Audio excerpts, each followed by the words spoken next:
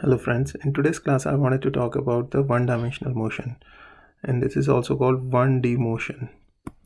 And before I start talking about the 1D motion, I wanted to talk about the basics of the one-dimensional motion, what actually the one-dimensional motion is.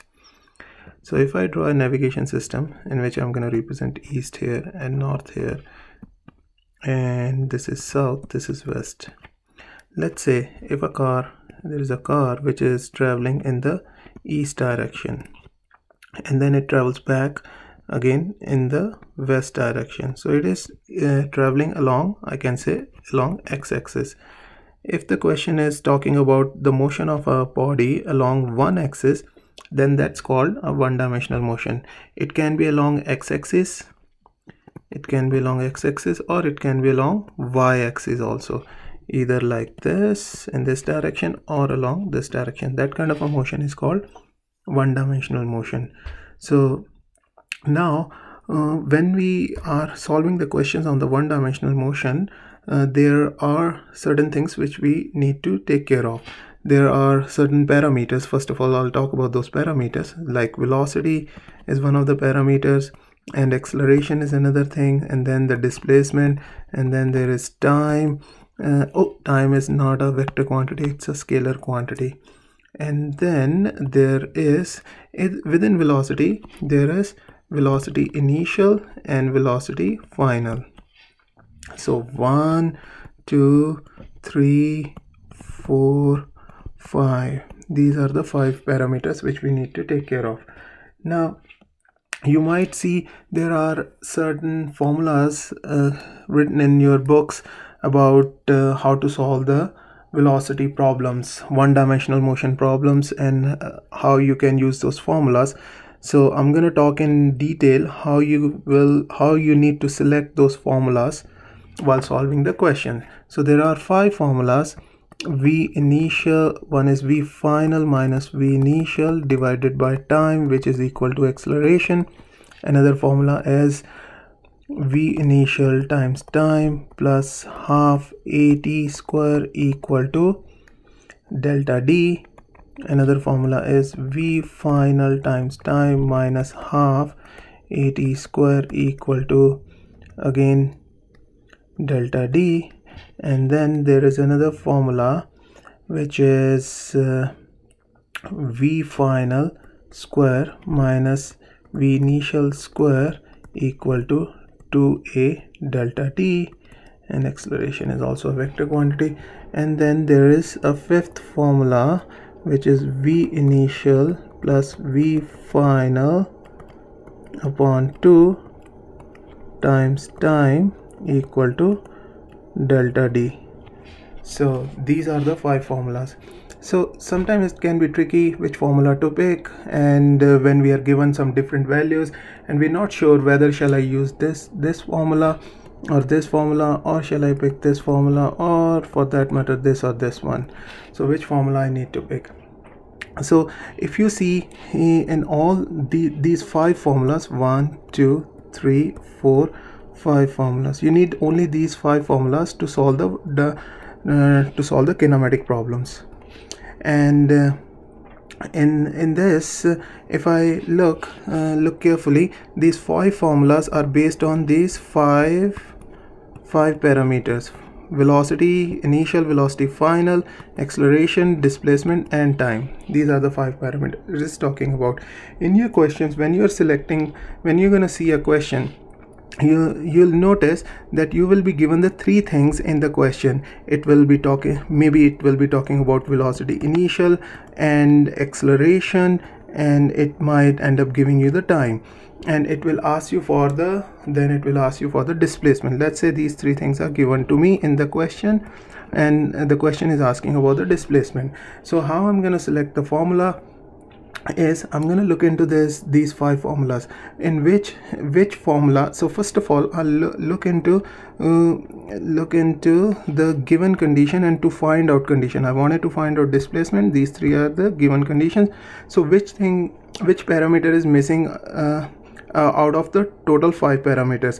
So this question in which I've been given velocity initial, acceleration and time, and I've been asked to find the displacement. This question is just not talking about the velocity final, isn't it? So it is not talking about the velocity final. So I will exclude all those formulas which have velocity final into it. So I will remove this formula, and then if there is a initial velocity, I'll look into this formula number 3. Does it talk about velocity? So it does not talk about the velocity final. So I will use this formula to solve this question. Let's continue looking into the rest of the formulas. The formula number 1, I'll change the color so that you can easily see. So if I look into formula number 1, it is talking about the velocity final, so I'm going to exclude this formula again. This formula, okay, this formula, this is the formula actually I will pick, this second formula, not this formula. This I mentioned it wrongly. This is velocity final. This has to be velocity final here. So I will exclude this formula also, and then I will exclude this formula obviously, and then I will exclude this formula also. So I will not include any of these formulas, and the only formula which is left over is this second formula. That's the formula I'm going to consider. So this is how you will select the formulas. So hopefully you were able to know about how we're gonna choose the formulas. Now let's look into one problem in which we will only talk about the horizontal motion. Even in one-dimensional motion, we will talk about the horizontal motion.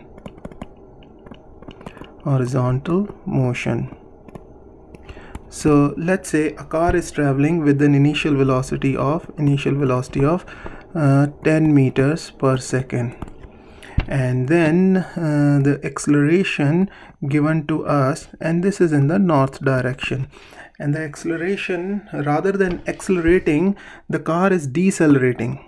So we are given the car is decelerating.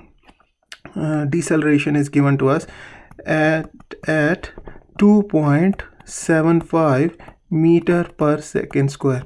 Because it is decelerating, so deceleration value will be negative. Deceleration means we are trying to apply the brakes. So I'm gonna try and portray a picture over here. So this is a car which is trying to travel, rather than travel north, I'll change it to east so that you can easily understand. So this car is traveling in the east direction, and then all of a sudden you have to apply the brakes. When you can apply the brakes, you are traveling at 10 meters per second, and when you can apply the brakes, your car will slow down. So automatically the acceleration will be in the opposite direction. That's why it is called deceleration, and we take the acceleration value as negative. So acceleration given to us is negative 2.75 meters per second square. And then let's say the distance traveled by car, that's what we wanted to find out.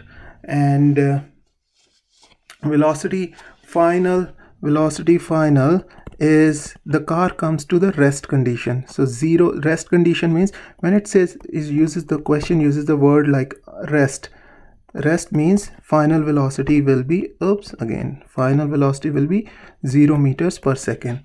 So in this question I've been given 3 things, 1, 2, 3. These 3 things are given to me, and I wanted to find the 4th thing. Notice again I'm repeating the emphasizing on these words like rest. So he won't be in the questions, you won't be given the values like the final velocity is 0 meters per second. You will be given the condition like the car comes to a rest or car stops. So you have to understand the question carefully, you have to read it carefully so that you can understand and find the value of velocity final.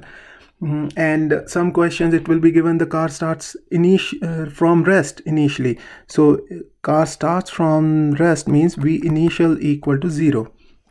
So anyhow, coming back to this question, so I'm gonna go back to the previous slide. Yeah, this is the previous slide. So in this slide I'm gonna look into the formula which I can use. So this question, if I go back into this one, so this question is just not talking about the time. So I will exclude all those formulas which has time into it. So I'm gonna change the color here again. So if I use this time, this is a time equation, I'm going to exclude this, and this talks about time, I'm going to exclude this. This talks about time, I'm going to exclude this. Does this talk about time? No, this does not talk about the time, so I'm going to use this formula. So let's use the formula v final square minus v initial square equal to 2a delta d. And velocity is a vector quantity, so we have to show the direction with it also, but this is comes to the rest, so it means I don't need to worry about the direction. So 0 square minus, and this is 10 square equal to 2 times acceleration value is negative now. So negative means negative 2.75, and delta d here, if I'm gonna do the calculation, this is negative 100 equal to, this is 2.75, oops, 2.75 times 2, which is equal to 5.5 delta d, and then dividing both sides by 5.5, this cancels out, this is negative value, the negative sign can be cancelled with the negative sign, this is 5.5, so 100 divided by 5.5, that's gonna give me 18.18 meters. So displacement delta d is equal to 18.18 meters. That will be the answer. So this was about the horizontal motion along the x-axis. This was one of the examples for that. Now I'm gonna take an example on vertical motion. So I have to remove this first of all. Hopefully I'll be able to remove this. Oops, yeah. So I'm gonna remove this also. Yeah, got it. Thanks. Let's look into the motion along the vertical plane now, along the y-axis. So in this question, the formulas, whatever formulas we had, we had the formula like v initial, v final minus v initial divided by time equal to acceleration. This was the formula for acceleration. Now whenever the object is trying to move in, object is moving in the vertical direction, it is moving upwards or coming in the downward direction. And if the object is on earth, there will be the acceleration due to gravity which will act on the object, and g value is known as g value is constant, which is 9.81 meters per second square for earth. So you will replace a with g, you will always replace a with g. So this formula will become v final minus v initial divided by time equal to g. Another formula was, let's say the formula was velocity initial time minus half at square, or plus, I think it was plus, at square equal to delta d. This was the formula. So I'm gonna change this formula to I need to change the color. So draw, I'm gonna pick this color. So velocity initial times time, this formula will be plus half, this value will be negative g. G value will always consider it as negative. All right, so negative g times t square equal to delta d. So one of the really important things which I wanted to talk here, if I'm considering g value negative here, if I'm placing it negative g, then you do not need to feed in the value in your question as negative 9.81.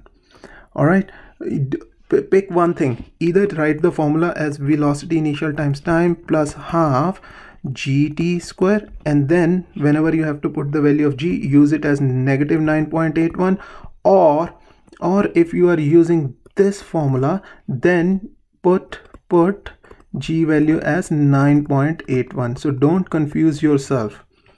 Okay, acceleration due to gravity. I'll rather like to pick this formula and put the g value as negative. That I use the same formula as given, and then later on I'll place the g value as negative 9.81. And acceleration due to gravity, come what may, always acts downwards. G value can never be positive. If this value is, the acceleration due to gravity is always downwards. All right, so now let's try and solve one of the questions on this one. So I'm gonna use the previous slide. I'm gonna erase this from here, and let's try and solve a question. So let's say, and again you have to look for the keywords in the question also. So let's look for one of the questions in which an object, you're standing on a cliff. It's you're standing on this cliff, and you throw an object as a free fall in the downward direction here. So this object is falling downwards, and if the word is used as a free fall, if it is under free fall, so it means v initial is equal to 0. Or if you just drop an object, then still v initial is equal to 0. Then the object we wanted to find, v final. Let's say we wanted to find final velocity just before it hits the ground. All right, so again this is where students find it a little complicated. You never find out the velocity when it hits the ground. When it's gonna hit the ground, it will come to rest. So students start assuming that it is okay because it's gonna hit the ground and it's gonna come to the rest. No, never. That's wrong. You just find, you try and you always find out the velocity for the for when it is about to hit the ground.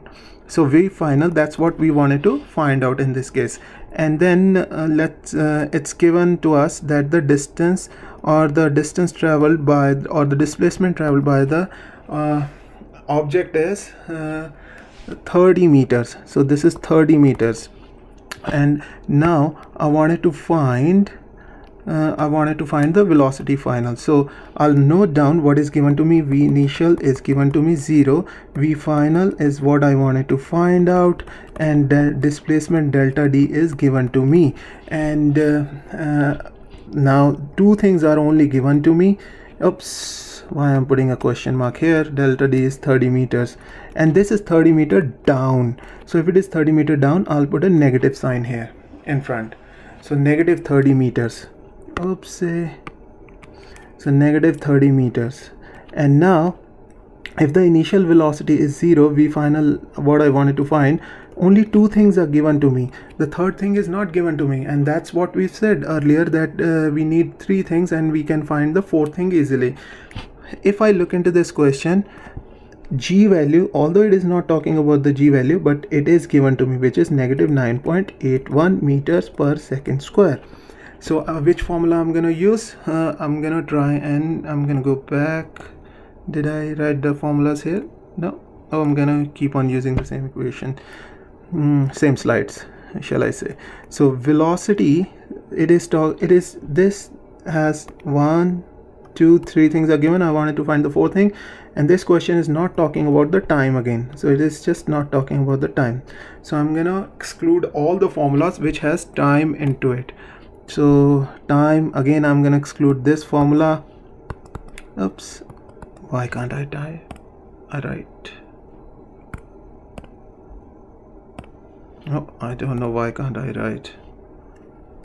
Oh, so if you're gonna look into those formulas, so velocity the formula which will be left over will be velocity final minus velocity initial equal to 2a delta d. That's the formula which will be left.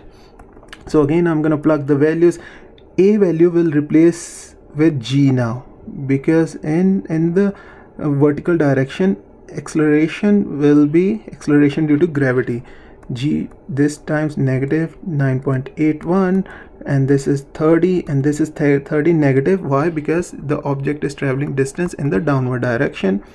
Velocity final is, that's what I wanted to find out. This is square, this is square, minus 0 square. So velocity final value will be equal to square root of 2 times negative 9.81 times negative 30, and then once I'm gonna solve this question, it will be 2 times 9.81 times 30. Negative negative will cancel out each other, and square root of this value will be 24. So final velocity will be 24 meters per second in the this is, because this is square root, so this will be plus minus, but the object is traveling in the downward direction, so we will use the velocity final equal to negative 24 meter per second. That's the velocity we will consider. So hopefully I was able to help you with this, to build up some concepts with regards to one-dimensional motion. And other than that, if I have to talk about some concepts, I think that's about it for this chapter. And couple of things you can always remember is, if you're gonna throw an object, if you're standing here and you throw an object upwards, and the velocity on top will always be equal to 0. And let's say if I throw the object with initial velocity of 10 meters per second, and it says find the distance traveled, find the distance traveled in vertical direction. So this is the only statement given to me, and this is upwards. So this is understandable that when it's going to reach its maximum height, when the object's going to reach its maximum height, velocity final will be 0, and g value is always negative 9.81 meter per second square. So that these are certain things which we need to remember in one-dimensional motion. Another thing which we can prove it, you can try and do it mathematically also, but I'm gonna tell you this is also correct to assume that if you're going to throw an object with 10 meters per second in upward direction, the object will reach on top, the velocity will be 0, but when it will come down back into your hand, the velocity will again be 10 meters. It will hit your hand with 10 meters per second. So hopefully I was able to help you with the concepts. So see you with another video later. Have a good day. Bye.